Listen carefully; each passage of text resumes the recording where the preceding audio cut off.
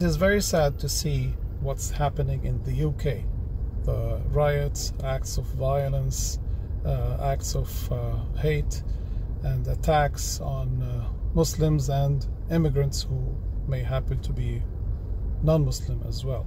It is very important for us to understand the underpinnings of such actions and the mindset of those who are racist and biased.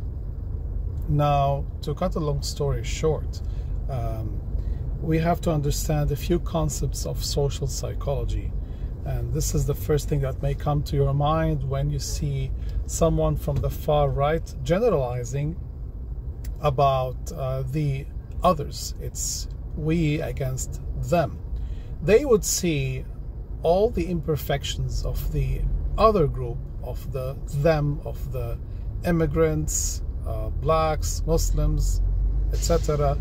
But they would not see the imperfections of their in-group.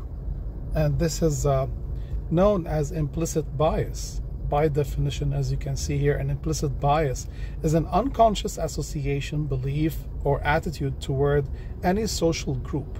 Implicit biases are one reason why people often attribute certain qualities or characteristics to all members of a particular group, a phenomenon known as stereotyping. So this is it in brief from a social psychology, if you want to say, viewpoint. We tend to see all the imperfections of the others, and we only see the good side or the bright side of us or our group.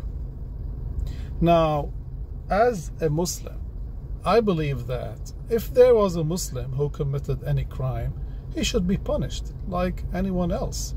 Islam does not endorse any criminal behavior, any unjustified act of violence. Islam allows and permits fighting back in the battlefield against enemy combatants. It does not by any means justify an act of violence against non-Muslims because they are non-Muslims. Islam does allow fighting back under the state, not as in terms of vigilante violence or acts. There must be a state that, if one decides to fight back enemy combatants, and it is strictly prohibited to inflict any harm on civilians, on innocent civilians of any faith. And the instructions are very clear. You can check Surah number 2, verse 190. You can check the many instructions, prophetic instructions, prohibiting any form of harm against civilians. Now, this is a side note, but the problem here is that there are some groups of people in Britain. You can say they are the far right. They have some racial viewpoints. They may discriminate against if you want to say, immigrants, Muslims, some racial groups. They should rise above this, if you want to say, low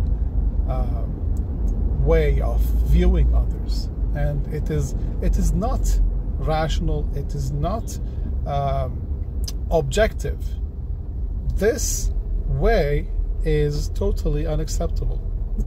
I believe that there are many people in Britain who believe in coexistence, who believe in justice and fairness, even with other groups, you see, and they don't tolerate and accept acts of injustice or crimes or hate crimes against immigrants or any group in Britain.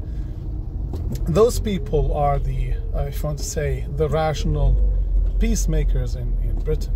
But those who are attacking immigrants and Muslims and some racial groups, these people should be stopped. These people should be stopped by law.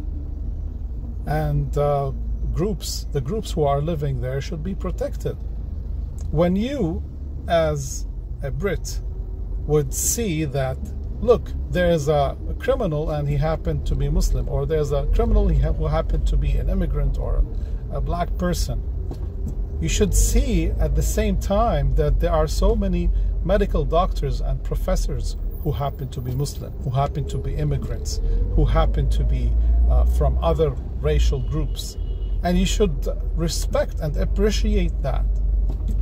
You see, because the society, the community in Britain relies on such people. Such people are serving the society, serving the community as much as anyone in your in-group, if you are a person who is in the far right.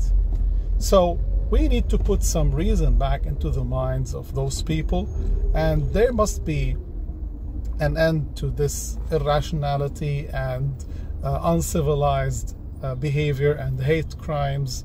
And I hope and I pray that people of reason and people of wisdom would rise up and put an end to all this.